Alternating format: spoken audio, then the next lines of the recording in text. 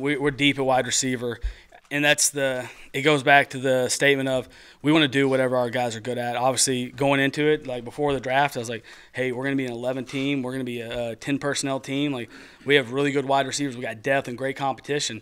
And now all of a sudden you come out of the draft and, as the draft's going on, we're a best available team, but all of a sudden a position need, we're able to take two guys that happen to meet up with the position need and how the board fell. So now it gives us flexibility to be in 13 personnel and 22 personnel and 12 personnel and do those things that create multiple personnel groupings and makes it harder to defend you. I think we've just added a lot of pieces to that room, and I think there's going to be a lot of, again, hopefully some cross-training and some mixing and matching a little bit, but and it may, again, this may come down to putting on, myself and the coaching staff in terms of there may be packages that Jerome fits in better than Steph fits in, or Chase or whatnot.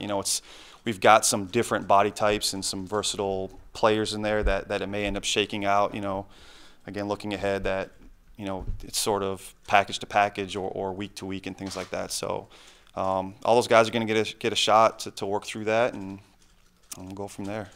Yeah, I just think his best football's ahead of him. I think, the one thing you got to remember with rookie kickers and punters is when they come in, if they make a team and go all the way through, they end up punting or kicking for 18 months in a row.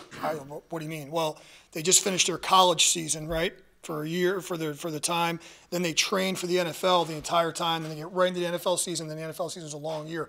So Matt Hawk was on an 18-month punting, streak, if you will, and so he hit a little bit of a wall at the end of the year.